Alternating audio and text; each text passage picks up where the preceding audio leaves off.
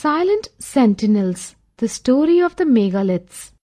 Big stone boulders known as megaliths were arranged in a circle or as a single stand-alone stone on the surface or underground to mark the burial sites, a practice that began about 3000 years ago in Deccan, South India and Kashmir.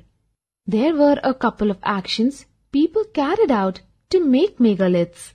These were transporting stones, breaking boulders, finding suitable stones, shaping stones, digging pits in the earth, placing stones in position, and finally burying the dead. The dead were buried along with distinctive pots called black and red ware, tools, weapons of iron, skeletons of horses, and ornaments of stone and gold. Finding out about social differences. Articles found with the skeleton of the dead by the archaeologists were not same for every dead body. Some dead bodies were buried with gold beads, stone beads, and copper bangles, while others were buried only with a few pots, which suggest there was a difference of status amongst people. Some were rich, while some were poor. Were some burial spots meant for certain families? Often megaliths were found to have more than one skeleton, indicating that the site belonged to the same family. These bodies may not have been buried at the same time, and stone boulders could have probably served as signposts for that particular burial site.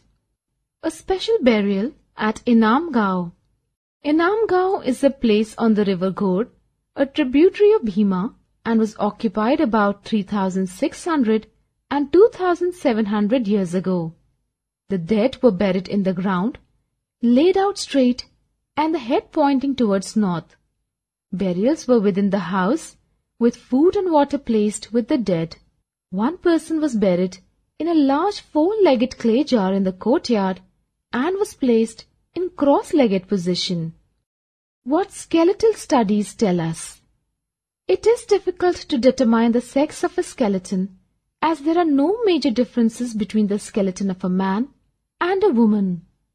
If jewelry is found with skeleton, it is assumed that the skeleton is that of a woman, but it is not confirmatory, as men also wear jewelry.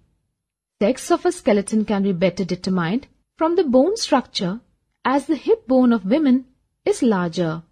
A renowned physician named Charaka wrote a book on medicine known as Charaka Samhita about 2000 years ago, which states that human body has 360 bones, which is larger as compared to 200 bones recognized by modern anatomy. Occupations at Inamgaon.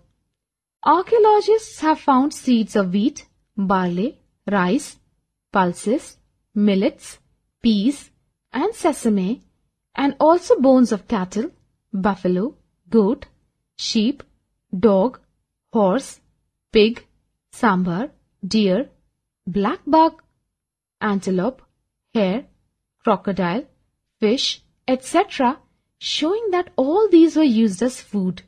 Evidence of fruits such as bear, amla, jamun is also available. Elsewhere, first evidence of writings in China is found to be about 3500 years old. These writings were on animal bones which were called oracle bones and were used to predict future. Questions were written on the bones like, would the kings win battle? Would the harvest be good? And then these bones were put into fire and they cracked because of heat. The fortune tellers predicted the future by studying these cracks, but sometimes made mistakes. The kings lived in palaces located in cities, and they gathered large quantities of wealth, which included decorated bronze vessels.